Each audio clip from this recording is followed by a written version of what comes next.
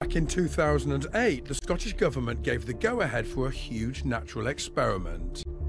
A trial to bring back one of the animals that lived in the Caledonian forest long ago, the beaver. It was an idea that took 20 years in the making, almost 50 square kilometres of land, and the cooperation of 16 Norwegian beavers. I came here in 2009, just a few months after the beavers were first released, and the One Show has been following the story ever since.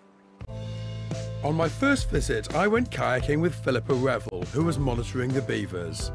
They're crepuscular animals, meaning they're most active at dawn and dusk.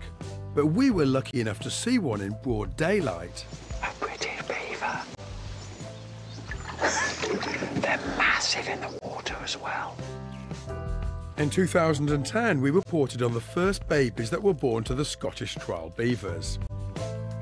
A few years later, Miranda went on a nighttime paddle and discovered that at least one of the original Scottish trial beavers, a male called Frank, was still going strong. Can you see my beam there? Moving in the water. Oh, wow.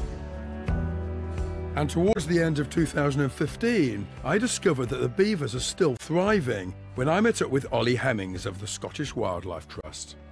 We started with 4 family groups in 2009. Obviously, we've had so many deaths, so many births and so many dispersals throughout the trial period, and we've got about the same number of beavers that we started with. And have you seen the beavers recently? Yes, I have. We see them quite often, and there's a lodge just over there where I've had very recent camera trap footage of a beaver family and some kits.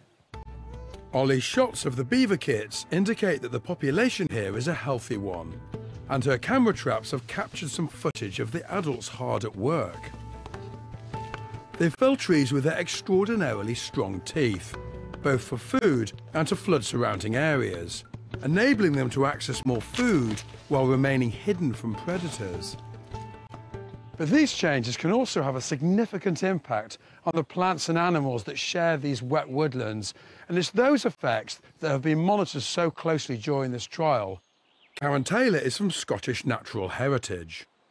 What the beavers have done when they've come in is that they've felled some areas, and that's opened up the canopy and let light into the canopy floor, allowed regeneration of ground flora and seeds that are dormant in the soil.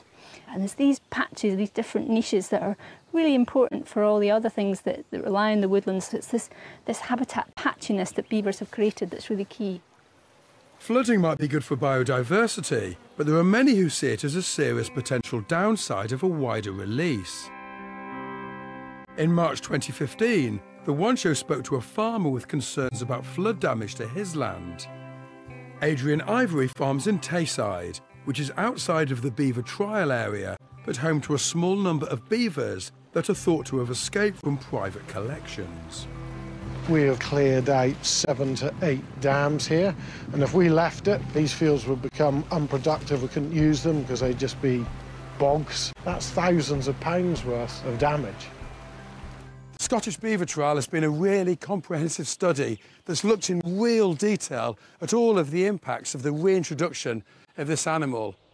There are many people with an interest in the outcome of this trial, from those who value the beaver's contribution to biodiversity and see them as a natural part of the landscape, to others with very real concerns about the impact on their livelihoods.